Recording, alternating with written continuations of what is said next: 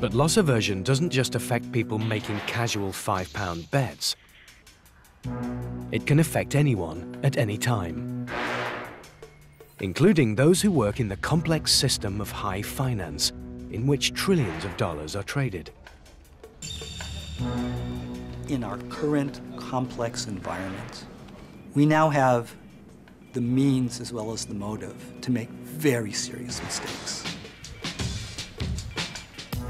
The bedrock of economics is that people think rationally. They calculate risks, rewards, and decide accordingly. But we're not always rational. We rarely behave like Mr. Spock. For most of our decisions, we use fast, intuitive, but occasionally unreliable System 1. And in a global financial market, that can lead to very serious problems. I think what the financial crisis did was it simply said, you know what? People are a lot more vulnerable to psychological pitfalls than we really understood before. Basically, human psychology is just too flawed to expect that we could avert a crisis.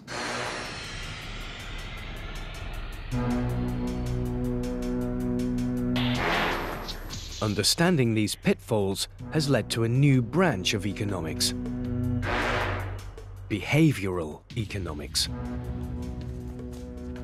Thanks to psychologists like Hersh Shefrin, it's beginning to establish a toehold in Wall Street.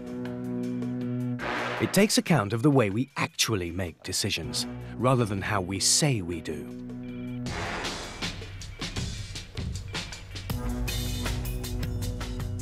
Financial crisis, I think, was as large a problem as it was because certain psychological traits like optimism, overconfidence, and confirmation bias played a very large role among a part of the economy where serious mistakes could be made and were.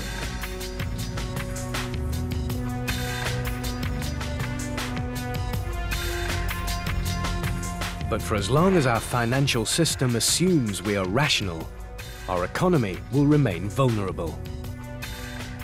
I'm quite certain if the regulators listened to behavioral economists early on, we would have designed a very different financial system, and we wouldn't have had the incredible increase in housing market, and we wouldn't have this financial catastrophe.